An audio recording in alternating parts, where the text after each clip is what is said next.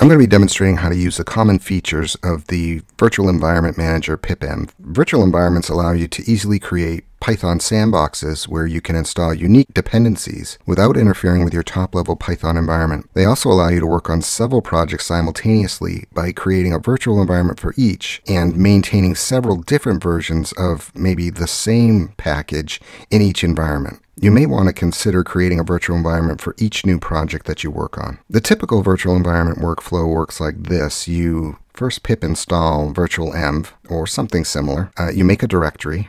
You run virtualenv on that directory, change into that directory, activate the virtual environment, then you pip install dependencies, create a requirements.txt file that you log each of these requirements in, and then you start coding. So it may sound like a lot, and it kind of is. And you should note that, okay, as soon as I start making changes to my dependencies, I'm going to have to update that requirements file. So pipenv aims to streamline this process, and we're going to see how to do that. So I'm going to jump into the command line and get working on this. So the first thing I'm going to do is pip install pipenv, and then we're going to be done with pip.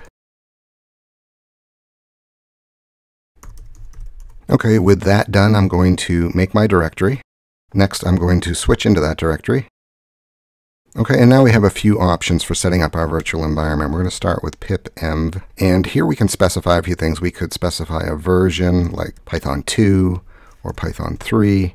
Right, by default, it's going to use whatever your default Python install is. And any version that you want to include has to already be installed on your machine and available from your path. Okay, the most common way people do it is to just type install, and this gets us our virtual environment. Okay, if we're ready to start working with our virtual environment, we type pipenv and then shell. And this activates it. Now my prompt is prefaced by the test project in parentheses. That indicates that the virtual environment is active. I'm going to clear the screen. Okay, if we want to get out of that virtual environment, we just type exit, and now we're back. Okay, so I'm going to activate it once again, and we're going to install a requirement now. Now instead of using pip, we're going to use pipenv, and then install, and I'll just get requests.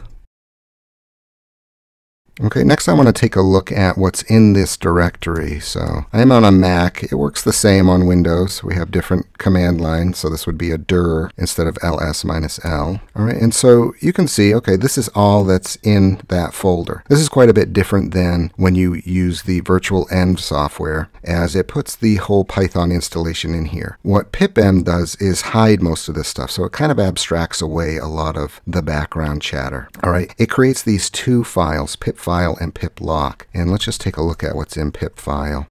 Okay, so it's very simple. You can see that pretty much all it does is put in the source. What it does is encrypts everything as you download it and makes sure that you are getting what you think you're getting. And here we can see all the packages that are installed for this project. All right, you can also see the Python version that it's using. Okay, the pip lock file is a file that contains the hashes that they use to download and verify the packages that you're installing. And we would use this to freeze the requirements of this project on specific versions. All right, we're not going to take a look at it because there's not more information in there. Let me clear the screen one more time. If you want to see where the virtual environment is actually installed, we can run pipenv and then the switch venv, and this will give you the location. All right, and you can see that it actually attaches a unique identifier onto the end of that project. All right, one thing you want to make sure you don't do is to create a virtualenv or a pipenv at the top level directory, because this is going to interfere with any future environments that you try to make. Okay, so I'm going to jump into VS Code now and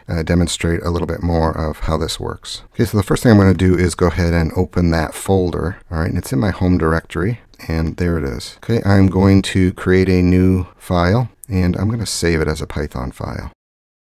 Okay, so by default, this is using my top level Python. What we want to do is switch it to the virtual environment. All right, so let's just test it out for now. I'm going to import something called play sound, and I haven't installed this, but I want you to see that when we create the virtual environment, we're actually creating an isolated environment. So I'm going to run this and I should get an error. Okay, and I did, so I don't have it installed here. All right, so the first thing I want to do is switch to the Python install in my virtual environment. So I'm going to do that by clicking down in the lower left there, and I'm going to scroll through and I'm going to find my test project Pipenv. I'm going to select that, okay, and I'm going to activate it. Okay, so the nice thing about working with something like Visual Studio Code is that we get the terminal right here. So we don't have to switch back and forth between our command line and our editor. All right, so I'm going to pipenv install playsound. Okay, and you can see some messages here as it does this. Instead of you going in manually and updating the pip file where it keeps all your project requirements, it updates it for you. All right, so you're never going to want to manually change this file. You're going to let the software manage it for you. Okay, so if I run this, it just runs without an error. Okay, if I exit and then switch my editor or my Python back to the base and I run this again, I'm going to get that error. So you can see that I installed playsound and it's independent of my top level Python. Okay, I got to switch back to this. All right, once I've done it once, I'm not going to want to switch around like this. I'm just doing it for demonstration purposes. Okay, so you're always going to want this virtual environment associated with this project. Write a quick script here. Okay, so I will make it start playing whatever's in this BEW MP3. Okay, this file's not currently in this folder, so I'm just going to copy it in there. All right, before I run this, I'm going to, since I'm on a Mac, have to install Objective-C, all right, or the Python bridge between Python and Objective-C. So it's going to be pipenv install pyobjc. Okay, so with all that done, let's run our script and see what's on this music file. And hopefully this gives you an idea of how to work with pipenv. Takes them a minute to get going.